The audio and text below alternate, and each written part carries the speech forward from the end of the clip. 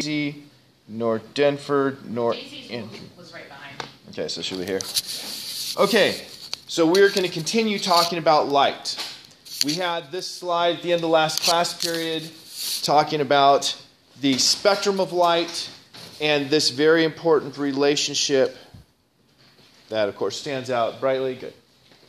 Very important relationship that the speed of light is equal to the frequency multiplied by the wavelength. The speed of light in vacuum is a special value. We give it the symbol C, and that speed of light in vacuum is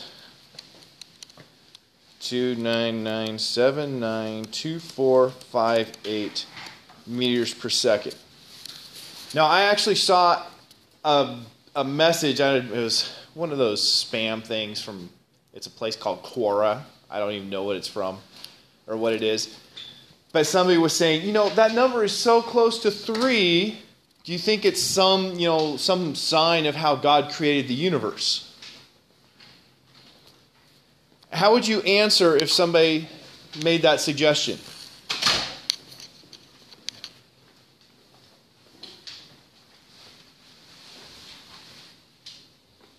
Okay, Colby's shaking his head.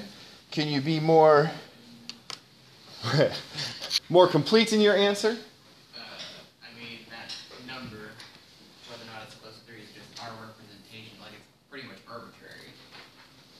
It's just our way of putting some sort of value to it. It wasn't God putting a value to it. That's our representation of what its speed is. So it's really not anything to do with God. And I completely agree with Colby's thinking here. The definition of a meter and a definition of a second come together to make that number very close to 3. But the definition of meter has gone through a lot of various definitions. And that's why I say they should have just fudged it a little to make it 3. Somebody after a whole bunch of people had nonsense replies, somebody had a good reply where he talked about the history of the meter with a lot more detail actually than I give you guys in class. And it did include something I had never thought about. They wanted to make sure that they didn't invalidate previous measurements. That is, they didn't say, okay, the guy had this number at that time, but now we've changed the definition so it's actually this number that he should have had. And so they wanted to be able to keep the historicity of previous experiments, and that's why they didn't fudge it, just change the meter a little bit to make it exactly 3. Now, I've broached that idea. Has anyone heard the fine-tuning argument regarding, why there must be a God?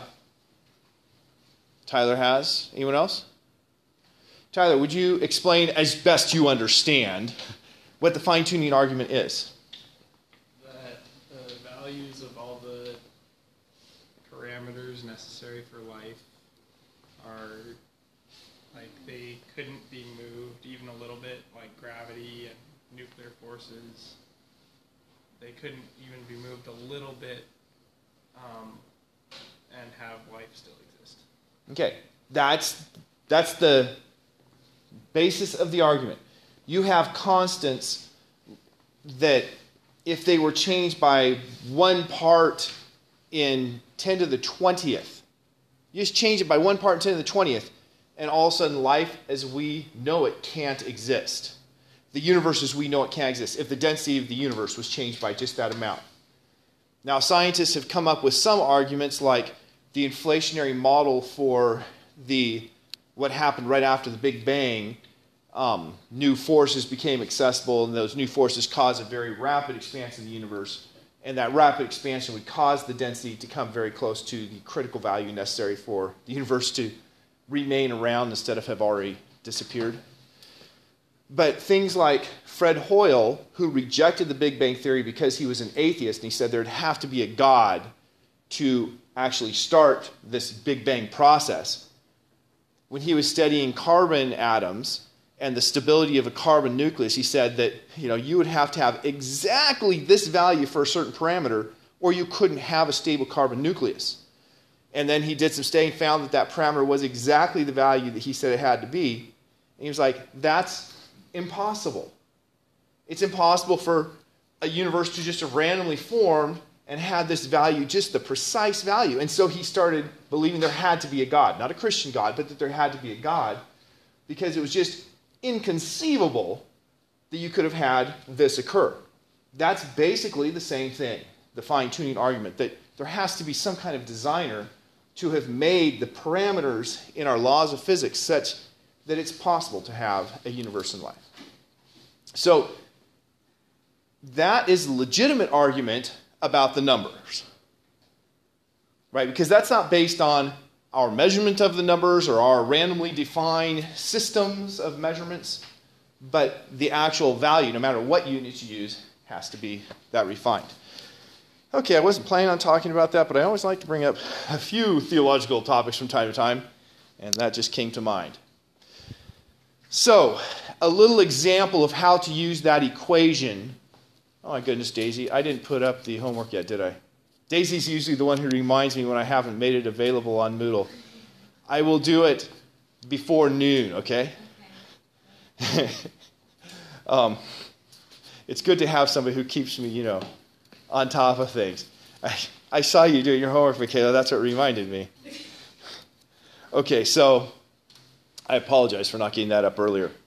Using this equation, since the equation was frequency multiplied by wavelength is equal to speed, then I can find the frequency from that equation simply by dividing both sides by wavelength.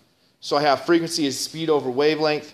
Remember I said on Monday, that number 299792458, you can just call it 300,000 or 300 million. Don't call it 300,000.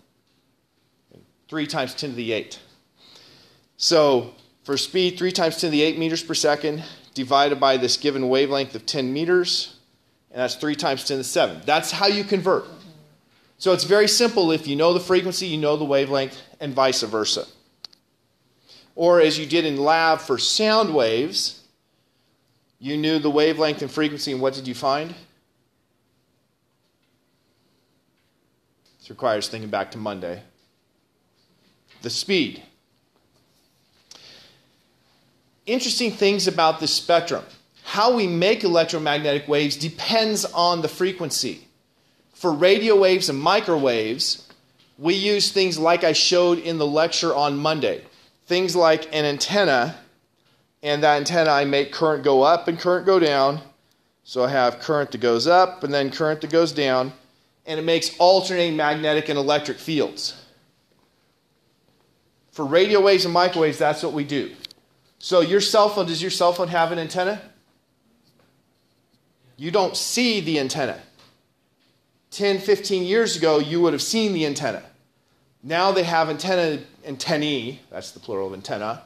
They have antennae inside so you don't see them. You might recall when the iPhone 4 came out, the antenna is along the side of the phone, and if you touch it, you ground where you're touching generally, which affects the efficiency of the antenna. So, like, I did a little experiment on my bed. Here's my phone on my bed. I've got 3 bars. I touch it, I've got none. How did Apple respond, by the way? Didn't they at first say don't touch it? Yeah. At first, Steve Jobs said, you're just holding it wrong. You just have to hold the phone differently. It works great. It's not a design flaw. It's a user error, holding the phone wrong. Then they said, okay, so it really is a problem. They gave you a free cover because then you're not going to touch it. And they redesigned the operating system so it changed the algorithm for showing how many bars it was. Because the algorithm they had used before basically showed 5 bars down to a fairly weak signal, and then it was just a small range that went from 5 bars to no bars. And so they spread it out so you had to have a stronger signal to see 5 and you would see more change. So going from 3 to 0 had been a very small change in strength. Now it's a bigger change in strength. Don't mean to bash on Steve Jobs or Apple here, especially because I love my iPhone. But those are issues with antennae. So usually the antennae are something inside the case that you can't touch. So radio waves and microwaves generated by accelerating charges. X-rays come from electrons dropping from higher energy states to lower energy states. So those come from inside an atom. And gamma rays come from the nucleus of an atom. Now, there are other ways of making light in between, like visible light. These lights here are caused by electrons falling down to lower energy levels. If you have an incandescent light bulb, the traditional light bulbs that are being phased out that have a little wire filament in there, that wire just gets hot and it gives off visible light because it's hot enough. So we have different ways that we produce these waves. It was Sir Isaac Newton that showed that white is not itself a color.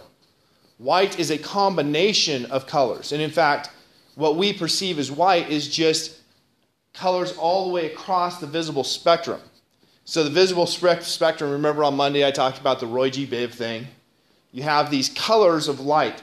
The Roy G. Biv colors, those are colors that you can make with a single frequency. And of course, it's a continuum, so you could come up with an infinite number of names for single frequencies if you so desired. But white is not a single frequency. White is a combination of multiple frequencies. And of course, what's the opposite of white? Black.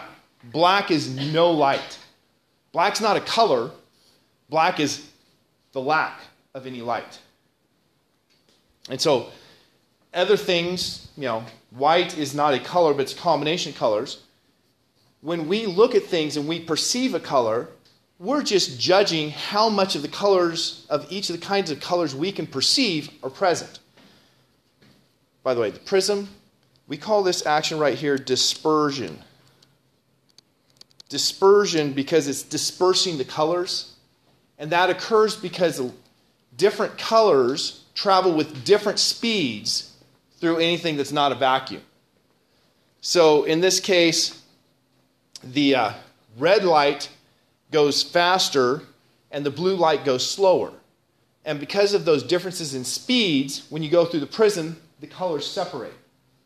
That's why back when I was like in first grade, when we got our homework turned in, we could play with the prism, and my classmates would take it up and look at, sunlight comes through the prism and, oh, the pretty colors, look at the wall, the pretty colors. And of course, what do you think Richard did? It was a nice big prism, so I put that nice big prism up to my eyes, and the prism, you can have a reflection off of the internal surface. We call it total internal reflection. So I would see everything upside down and try to walk around with everything upside down. Because I was destined for something different, apparently. It's like when I got my little car set, you go fast in little toy cars, electric cars.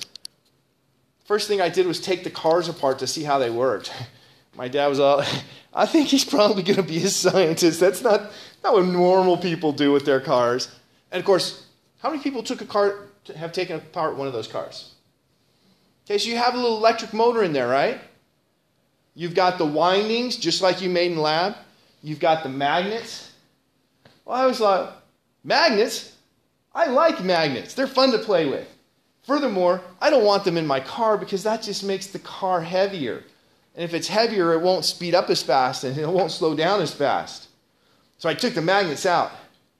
I put the car back together and put it on the track, and guess what happened? It didn't work. Didn't work. Why not? Because you didn't have the magnet. I didn't have the magnets. An electric motor is using magnetism. And so then I was scared that I'd broken it forever, but I put the magnets in, and fortunately it worked. You can put the magnets in backward, and then it won't work as well, but I guess I got lucky. It was a 50-50 there. Actually, I could have also made it so it ran backwards, so 50-50 on it running, another 50-50 on if it's running, it runs forward versus backward.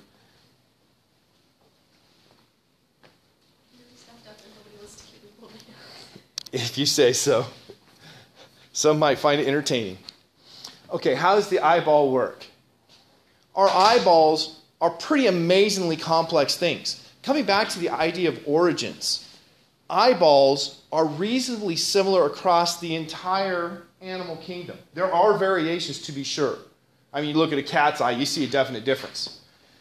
But there are the general features of the eye are pretty much the same across a broad variety of animals. Evolutionarily speaking, you would have to have had the eyeball pretty much completed at the time of the divergence between different species if they have essentially the same eyeball. And so taking things that have eyeballs similar to ours, you would actually have to go back to the Cambrian explosion, which is believed to be 542 million years ago, when we went from essentially having a bunch of little, they're not insects, multi-segmented animals that lived in water, to a vast variety of animals in the geologic column. You had to have the eyeballs pretty much completed there. It's a pretty complicated organ to be completed when we consider it was, according to science, the low-level complexities at that time. The very lowest level. It's the bottom of the evolutionary cycle there. Another reason why I can't see good reason to believe in evolutionary theory. Okay, so how is the eye so amazing? The first thing on the eye that the light comes to technically is the sclera, right? We have a layer of, membrane that covers the cornea, and that's the sclera. As you can see in this picture, we physicists don't talk about that. In fact, I never really thought about it until I had two students who, their parents were both ophthalmologists.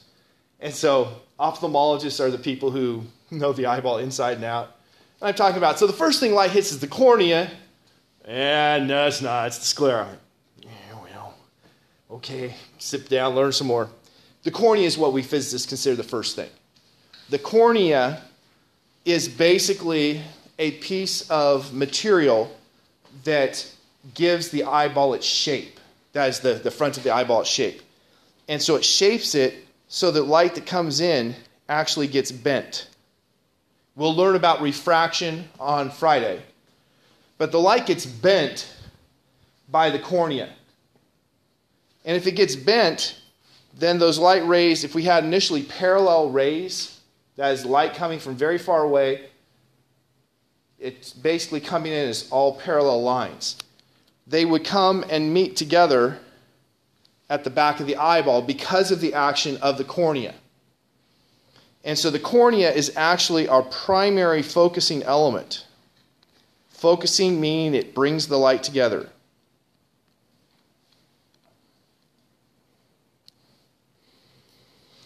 After that, you go through what's called the aqueous humor, which just means the liquid that's behind that cornea. And then you get to the iris. When you think of the iris, what do you think of?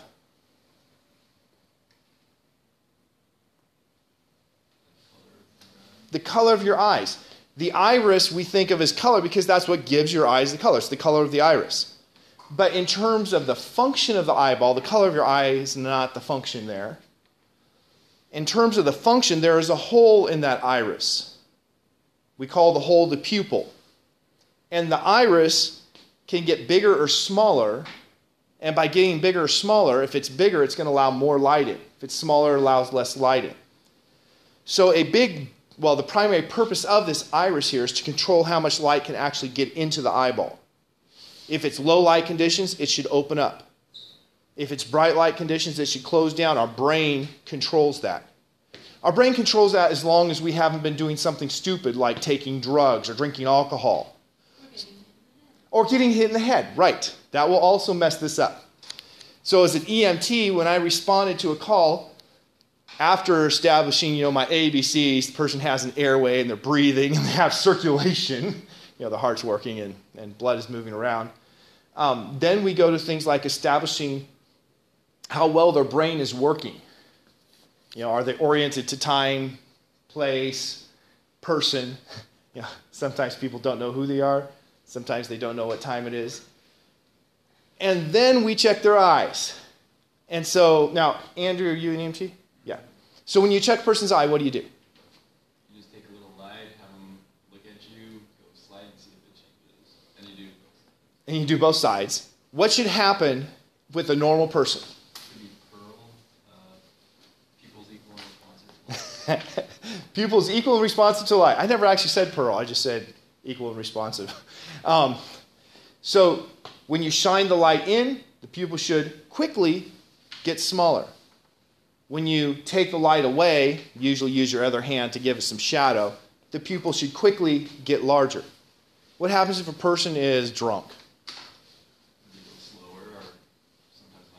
Okay, sluggish or non-existent response. What if they're on drugs? One might. One might do it. Or you can have things like it goes, whee, it gets bigger, smaller, bigger, smaller, bigger, smaller. These are signs that their brain is not working properly.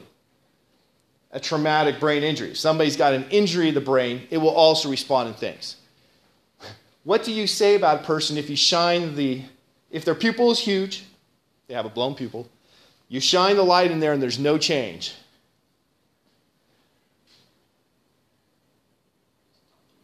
Yeah, I know. As EMT, that's it. My first call as an EMT, I was scared to death I was going to kill somebody. After, like the 50th call or so, I'm like, I can't do anything. All I do is package them up so they don't die in transport and get them to a hospital. Took a lot of pressure off when I realized that. EMTs, they don't really do much of saving of lives. They preserve you to get you to somebody who can save it. And like I said, it felt really good. John Lamb and I used to high-five after every call where a patient didn't die. And the rules you guys should know. Patients never die. They were either dead when you got there, or they lived until you got them to the hospital. They taught you that, right? What happens if they die in the rig? We didn't go over that. If they die in the rig, your rig becomes a crime scene and doesn't get released to you for a few hours. So when a person's in the rig, they're going to be alive when they get to the hospital. They may not be breathing or their heart beating, but they're alive. It's a tactical thing. You get them off, you roll them into the ER, and the doctor may say, he's dead. I don't know, he was fine on the rig. Pulse rate of 0. Okay, let's get on topic again. So the iris is kind of a window to see how the brain is working, because if the pupil isn't responding right, we know that there's been, as my teacher said, an insult to the brain. Then we have this part that's the lens. This picture calls it the accommodating lens. I believe this comes from our textbook, yeah. Accommodating lens. What does the accommodating lens do? It's accommodation. But what is accommodation? If I was an accommodating teacher, what would I do? I'd do what? Give us all A's. I don't know if that would be so much accommodating as dishonest, but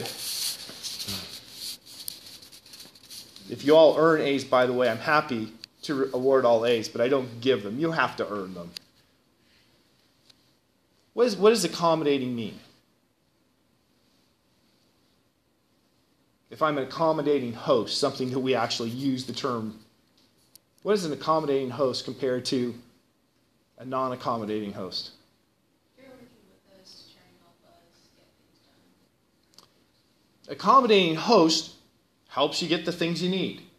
Well, the accommodation of the eyeball is adjustment to give you the thing you need, that is, to allow you to see clearly. The accommodating lens, it allows you to change the focus.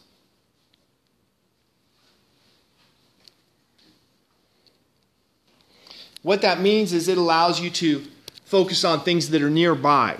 Just the cornea alone should, if everything was perfect, allow you to see distant things just fine. But you wouldn't see near things. So, as far as I'm concerned, Andrew right now is distant. Anything over a couple meters is distant. And so, I might be able to focus on Andrew just fine without that lens accommodating. But if I look at Michaela, she's closer and she would be out of focus. I have muscles, these ciliary muscles. You see the ciliary muscles. Let me change to black. You see the ciliary muscles here and down here. Those muscles will change the shape of that lens. And in so doing, they change how much it bends the light. And so they allow you to adjust what you're focusing on. Then you have this big region here that's called the vitreous humor. I think it's spelled like that. Over here in front, it was the aqueous humor.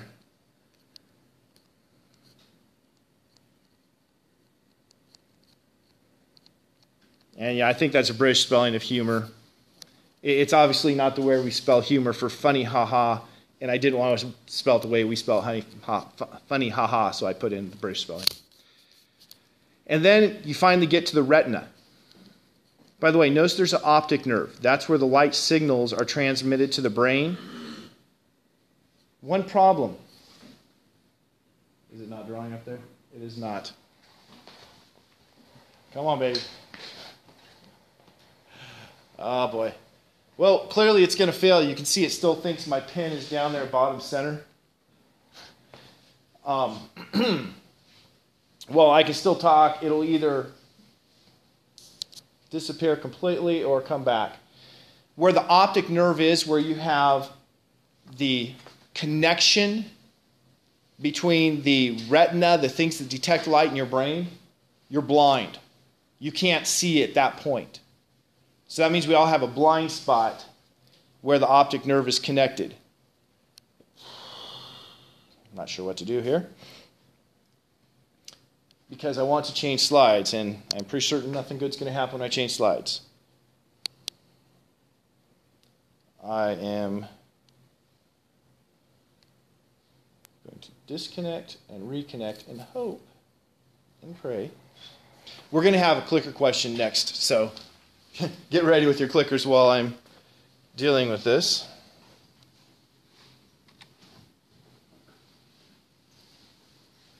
Okay, there we go. Didn't take long. What are the three primary colors of light? Obviously, I haven't talked about this yet. This is your preconceived understanding of light. What are the three primary colors?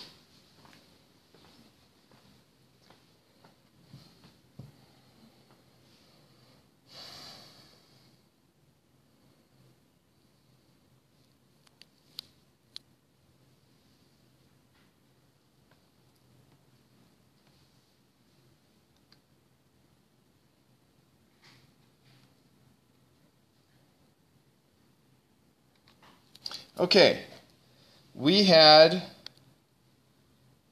3 people who said red, green, and blue, 0 who said red, green, yellow, 5 that said red, blue, and yellow, 0 that said green, blue, and yellow, and 1 that said cyan, yellow, and magenta. Let us explore this. Our eyes have 3 types of cones in the retina.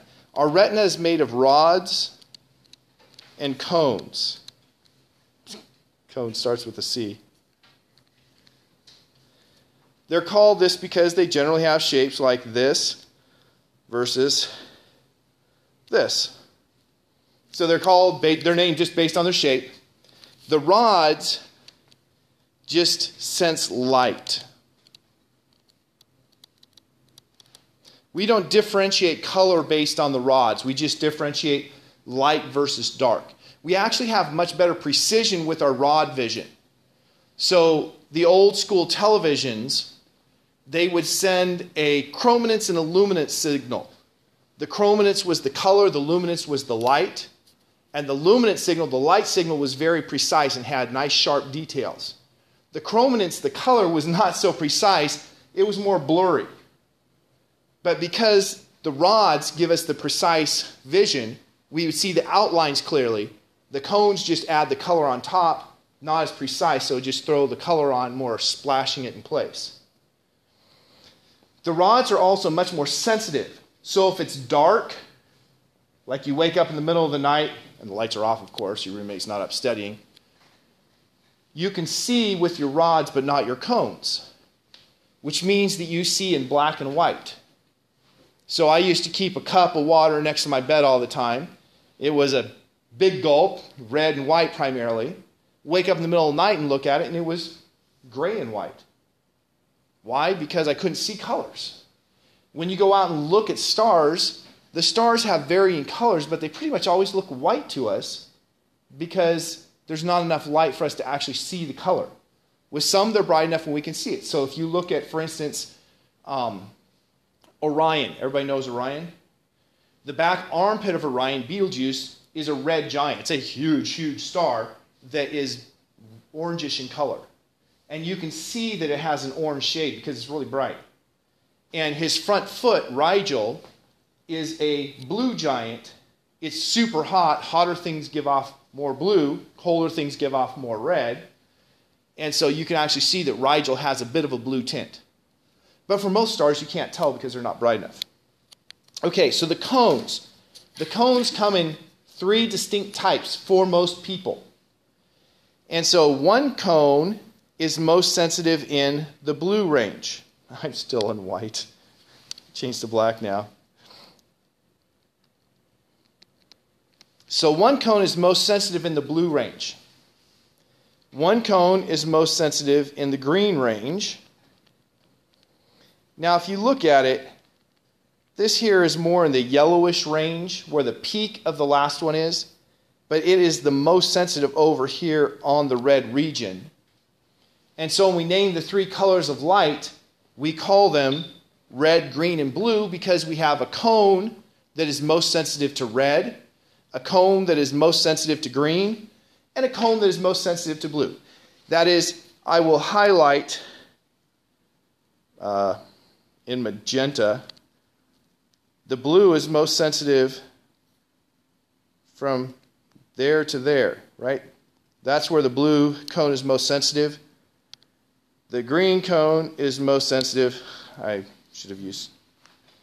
The green is most sensitive from there to there. And then the red cone is most sensitive from here all the way out. And so that's what gives us our 3 primary colors of light. Red, green, and blue because of the ranges where each of those cones is most sensitive compared to the others. So when we make up light, I have this projector. This projector is only putting out 3 colors. It's putting out red, it's putting out green, and it's putting out blue. But the red and green and blue are mixed with different intensities, and the way our brain works is essentially we have 3 sliders. We have a red slider and a green slider and a blue slider. The blue slider is saying, how much light am I seeing from blue cones? Might be filled to here. The green slider, how much light am I seeing from green cones? Might be filled to here. The red, how much light am I seeing from red cones? Might be way down here. So my brain says, okay, this much blue, this much green, this much red. What color is that? And the color that I would have here is essentially what I tried to make is blue plus green. Anybody know what color you get if you add blue plus green? That is blue plus green light.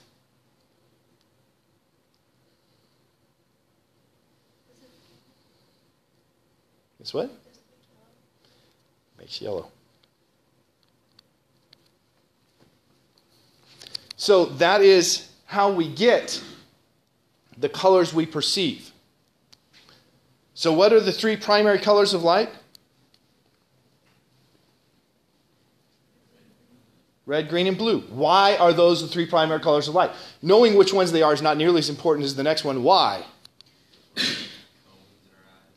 Because that's what the cones in our eyes see. Now, I'm not sure if I have... So now I'm asking the question again.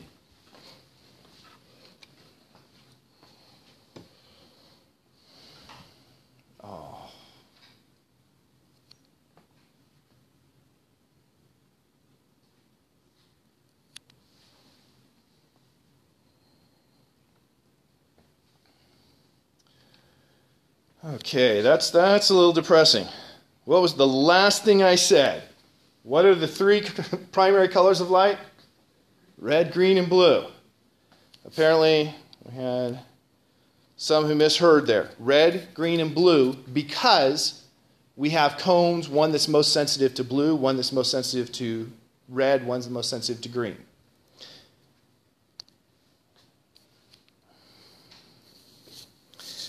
So color mixing. Here we have 3 lights. This one here, green. This one here, blue. This one here, red. And their light is being mixed together on the screen. Let me zoom in. I know this is not the best picture in the world, but it's the one I got. So here's what we get when we mix that light. So now we can see exactly what Rachel answered. If we mix the green light and the red light, but we don't have blue, then we have yellow. Changed it. Yellow for red and green. What color do we have if we mix red and blue? I pointed to blue and said red, and then I got confused on where I was going next. Okay? Magenta is the technical name. Purple is okay. Violet is not okay. Violet is a single frequency. It's not a mixture of colors. Even though the brain pretty much sees violet and magenta as the same, if you use color filters, you can distinguish them. They're very different. It's just the way our brain sees it. What about, and this one's the hardest one to see here, if we mix the green with the blue? Okay, that's the color we call cyan. So cyan is a complement to red. Complement because if we mix all three colors together, what do we have in the center? White. So cyan plus red gives me white. Magenta plus green gives me white. Yellow plus blue gives me white. So these colors here, cyan, yellow, magenta, they're the complementary colors to the primary colors. So we can call them the secondary colors. Or some people might do artwork. I don't. I think I have a slide on the artwork here, though. Well, when you are painting something or making a shirt, we have this Copper Mountain shirt that is orangish in color. I have light from the lights above that are hitting this shirt. How do I get orange if I have white light hitting the shirt? Okay, it's absorbing things that aren't orange. Now, orange is a rather complicated color. I should have gone with something simple, like the inner lining of Colby's jacket. He's got blue. Blue is one of our primary colors. So I have white light, red light, green light. I have a whole spectrum, but my eye just basically sees those three. What's being reflected by that inner blue lining of Colby's shirt? Just blue. So if it's reflecting blue, what's it doing to the other colors, to red and green? It's absorbing them. So Colby's shirt here is blue, which means that it absorbs red and green. So let's imagine that I take Colby into a room where we're developing film. Film tends to be not very sensitive to red light, so they'll use a red light bulb in there so you can see stuff that's not going to affect the film. So I take him in there and we just have red light. The red light hits his jacket lining. What do I see? Black. Why black? It's absorbing the only color that's hitting it. It only reflects blue. It absorbs the red, so it would look black. So the color would look different. I run into this problem with my own wardrobe. We have these compact fluorescent bulbs in my closet. And I come in there and I look, and you might have seen I got a couple pair of ugly lime green, or not lime green, pea green pants I wear sometimes. And then I have a shirt that in that closet looks like it's brown, like it's going to go off good with the pea green. And so more than once I said, oh, this is a good match to my man's brain. I take the two and I throw them in my bag and I go to the gym. And after working out, I take a shower. It's an important step. Put my clothes on, and then I see, wow, they're almost exactly the same color. Why do they look different in my closet than they did when I put them on in the gym? It's the light that's hitting them. Each one is absorbing and reflecting different colors, and the colors that are being produced in my house with the compact fluorescent is just three colors, and it's not a full spectrum. When I go into a full spectrum, I see something different because I have more light to be absorbed and reflected. So if you're painting, because this is where most people learn about primary colors, from painting. If you're painting, you're using things like the material for your shirts and lining, things that are pigments. that absorb some light and reflect others. So for your pigments, you want pigments that will absorb one color. Absorb one primary color. So if it absorbs one primary color, what does it do to the other two? Yeah, reflects them.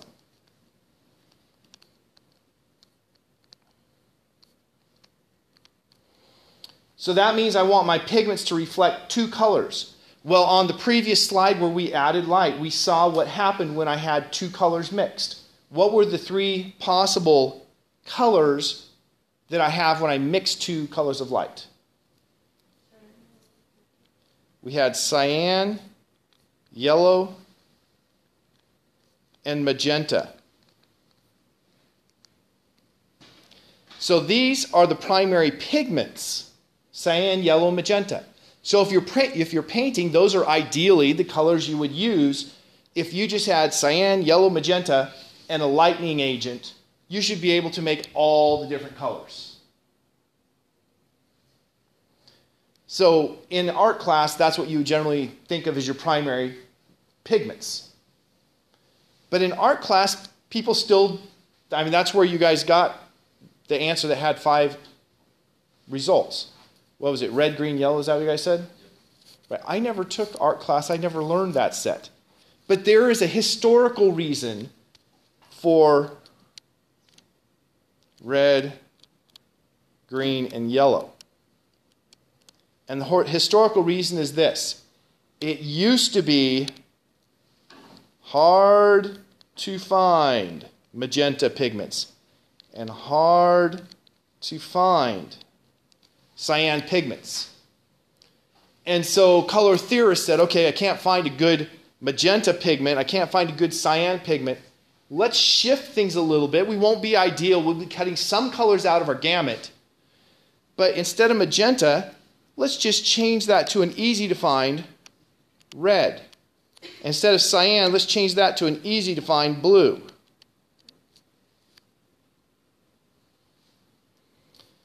Or was it green? See, I never learned these things. Was it green? Yeah, it was green. And so the colors are shifted, so it takes away a little bit, but these were easy to find. Nowadays, it's very easy to get pigments in all different colors, so there's no reason to use red, green, and yellow anymore, except for historical artists became comfortable with it, and they just pass it down. I find this very interesting. I assume you all do too. Talk about reflections a little. There are 2 types of reflections shown in this picture. One is called specular, one is called diffuse. A specular reflection is a nice uniform reflection. A mirror gives you a specular reflection. A diffuse reflection is the light comes in and goes off in all directions. What's the primary difference? A quick way to tell, when you look in a mirror, what do you see? Yeah, you see whatever light is hitting it comes to you and you can see it. You see the image. But when you look at something like his Copper Mountain shirt, I can't see a reflection of myself in that. It's reflecting light from me. I can't even tell that. The light from me is coming to it and it's going off in all directions. So a specular reflection is mirror-like and you can see images in the reflection. A diffuse reflection is not mirror-like, it's going off in all directions. What causes the difference? It's real simple. If I have a smooth surface, I get a specular reflection.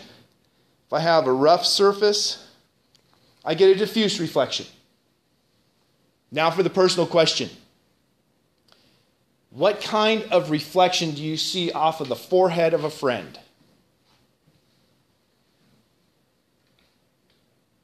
Is it specular or diffuse?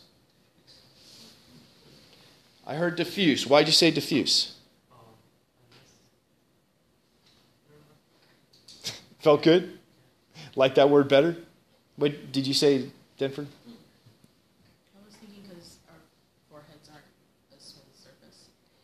Okay, that was actually where I was going to end up with. When you look at, well, don't use my forehead because my forehead probably gives you a fair amount of specular reflection. But when I look at Michaela's forehead, I can look all I want, and I am not going to see myself in her forehead. Hence, it's not a specular reflection, and that tells me that her skin isn't smooth. Of course, everybody knows that, right? You have pores in your skin and whatnot. It's not supposed to be smooth. So why did I say don't look in mine? Because you'll see a fair amount of specular reflection. It's what? Not saying I have smooth skin. Sweat. I don't know about you guys. It's hot in here to me. I'm sweating. And so I have a sheen of perspiration over my skin. And that water is going to form a smooth surface. And that smooth surface then will give a specular reflection. So the light that reflects off the front surface, which is actually only going to be about 5% of the light, but it's going to be a specular reflection from that 5%. And so you can see a little glare off of my forehead because of the sweat that's making it smooth. So one of the reasons to powder up the old face is so that you don't form that sweat layer that's smooth. The powder, keeps it rough there. Good to know, right? Yeah. All right, we're getting to the end here. This I've already talked about, the selective color mixing. If I have a magenta pigment, it only absorbs the green and reflects the red and blue, giving me magenta. The cyan pigment only absorbs the red, mixes the green and blue, gives me cyan. The yellow, of course, absorbs blue and gives me back the red and green for yellow. I said this has red, green, and blue. We call it an RGB projector. If you get a printer, what do you have to describe the colors of your printer?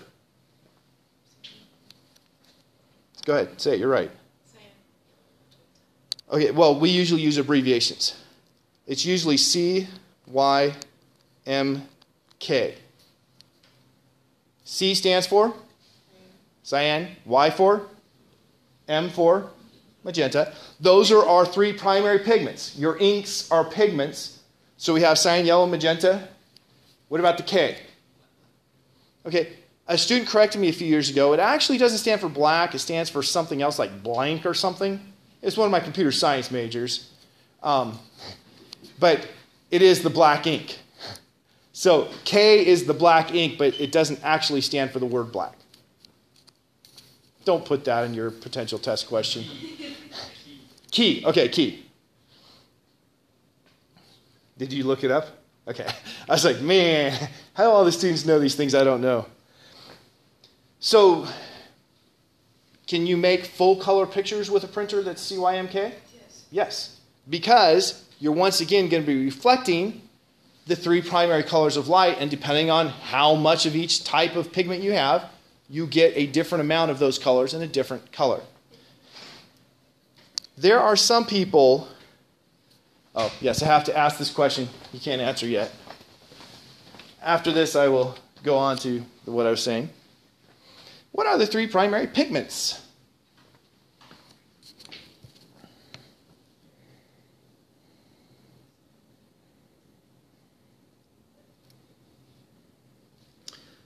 Okay, we did better. Still have one person who's not getting what I'm saying. It was cyan, yellow, and magenta, the three primary pigments. Red, green, and blue were the primary colors of light. We need to be able to distinguish those. Okay, there are some people, all of this started with, we have three cones. We have a red cone, a green cone, and a blue cone. There are some people that we call tetrachromats. They have a fourth cone. And if you have a fourth cone, what is that going to do? You can see more colors. You have 4 different colors you're mixing instead of 3. Basically, the way it's generally conceived is our brain can perceive about 100 different gradations of each color. And so a normal person can see 100 times 100 times 100, 100 cubed, or 1,000,000 colors. A tetrachromat has another 100 multiplied that, So they can see about 100 million colors, which is pretty awesome, right? And so how do you know if a person's a tetrachromat? Well, they do have some vision tests they're trying to develop to see if you can tell the difference in colors. But primarily, when a person dies, you dissect their eyeball. Now, you could always pluck it out and dissect it before they're dead, but that kind of ruins things for them. So they do research. Right now, they are actively conducting research on people that are believed to be tetrachromats. Then, when they die, they'll dissect the eyeballs, and if they really were, the research becomes valid. But it's kind of cool that that can happen. Now, who tends to be tetrachromats? Can you give me a guess? What do you say? I still can't hear you. I think you're right. Yes, women. Women tend to be the tetrachromats. Who tends to have color problems? Men, yes. It is a sex-linked or something like that genetic thing. And the vast majority of people with color blindness issues are males because of that sex-linked portion. And there's lots of different kinds of color blindness, but I'm out of time. I will see you guys on Friday.